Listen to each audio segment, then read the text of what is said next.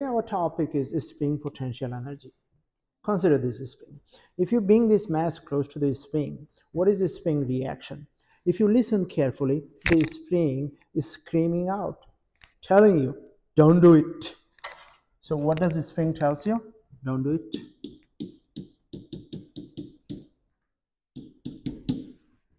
All right. But the spring doesn't use English language to make a communication with you. What does spring use? Of course, math. Math is the language of the universe. Spring uses the math instead of telling you don't do it. So can you convert this one a math equation? Yeah, of course. You should be able to convert this one a math equation. P(s) is equal to half kx squared. This is the equivalent statement. But you're going to say, no, I'm going to do it anyway. That's what you're going to tell. You're going to say, what? I'm going to do it anyway. So how you're going to convert that one to a math equation? I am going to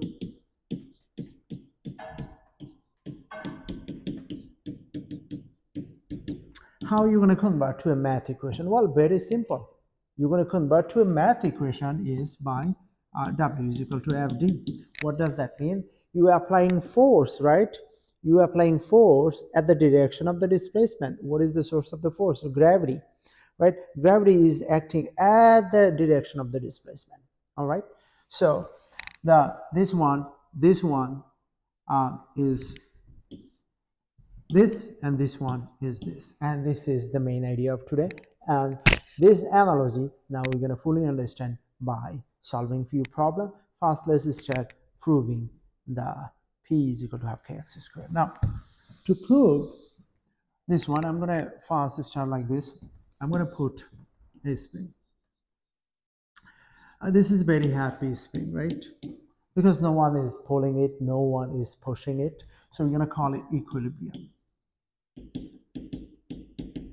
At equilibrium, x is equal to 0. Okay? And now, what are you going to do? You're going to pull it. Of course. You're just going to pull it. If you do pull it, then you have to apply force. The force you apply over here is 0, and the force you apply over here is kx. Right? And how long does it take to apply this force? Time, t. To be more precise, t over 4. Because it's just a quarter of a period, t over 4. Okay, good. Now, if you come close to this spring, because this is a happy spring and it tells you don't do it, okay? Don't do it, because the last thing, and this spring want to protect itself by F is equal to kx.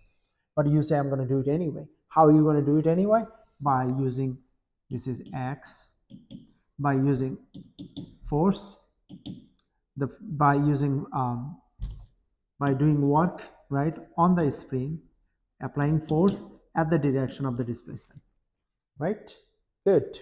So what does that mean?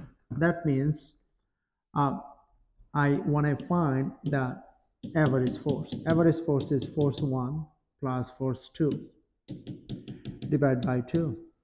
So force 1 is 0 plus force 2 is kx divided by 2. So average force is half kx. Now, W is equal to Fx. So average force is half kx. And don't forget the x over there. So the work done on the spring, okay, so the spring, how much work did you have to do against the spring potential energy?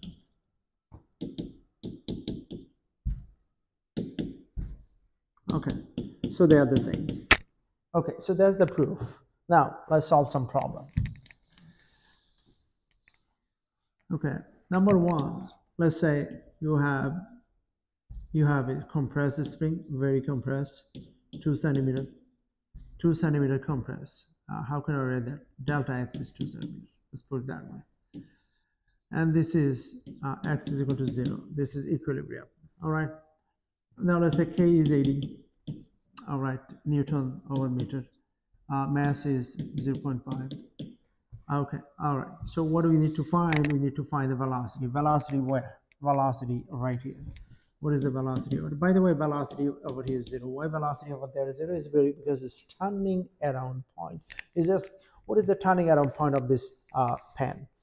Is at the max side. What is the turning around point for this spring? Well, at that location, it cannot compress anymore. So it turn around. In order to turn around, it has to stop. So where is the other location when velocity is zero? Well, turning around point when it is stress. So the velocity is also zero. We want to find the velocity right there. To find the velocity right there, we're going to say mechanical energy at location A is equal to mechanical energy at location B. Mechanical energy location A is equal to mechanical energy at location 2. Mechanical energy at location, we're going to put all usual suspects, GPE, MG, KE, PE, GPE, KE, PE, and so on. ZP is 0 is because the height is 0. KE is at this location, K is 0 because velocity is 0. So only PE. Okay, GP is 0. Of course, this is on the ground. So on the ground, GP is 0. KE is what? KE is maximum right here.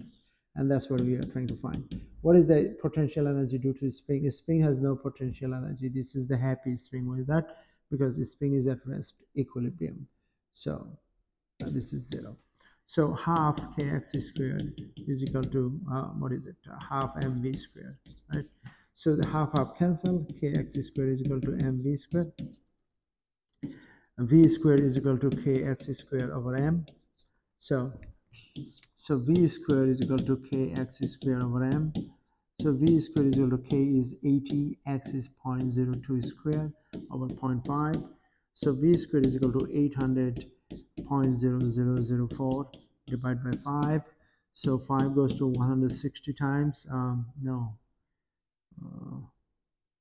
Yeah.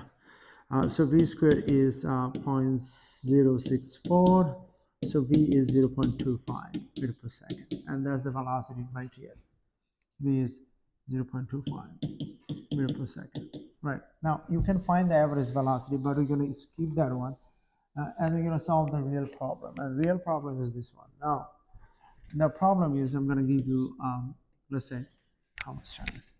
Okay, not that much. There is a spring, there is a box, right? And over here, there is an incline. Okay, now, let's say this is right here. This is h. This one is h over 2. Now, look at this one. This one is the distance of the incline. This one is the distance of the incline. Did I say incline? This one is the distance of the incline. That's what we're trying to find. The distance of this incline. So very easy to find the distance of this incline. You're going to say mechanical energy at location 1 is equal to mechanical energy at location 2. Okay. So location 2 is what? Where velocity is 0.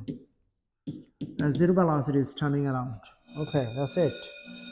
Okay, that's the way we can find the height.